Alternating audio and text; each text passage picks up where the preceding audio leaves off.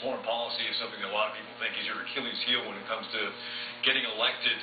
You said that you wouldn't have authorized the raid to get Osama bin Laden. You think that a nuclear Iran is really none of our business. How do you reconcile that when part of your job as president? Well, I think that's a misquote. I don't want Iran to get a nuclear weapon.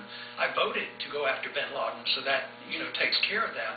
But this business about when to go in, I don't think it's that complicated. I think we've made it much more complicated than it should be. Yes, the president is the commander-in-chief, but he's not the king. And that's why we fought a revolution, not to have a king and decide when we go to war. We would have saved ourselves a lot of grief if we only had gone to war in a proper manner. And the proper manner is the people elect congressmen and senators to make a declaration of war, and then we become the commander-in-chief and we make these decisions. But we went into Afghanistan, we went into Iraq, and now we're in Pakistan.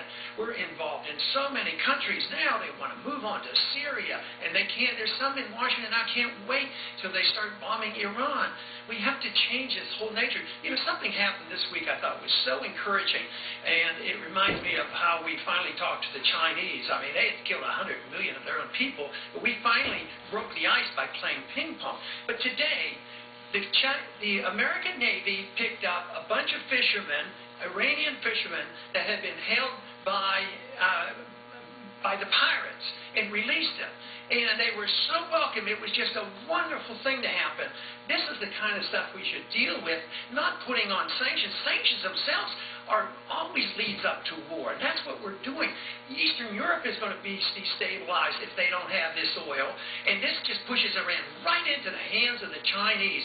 So our policy may be well-intended, but it has a lot of downside, a lot of unintended consequences, and, unfortunately, blowback.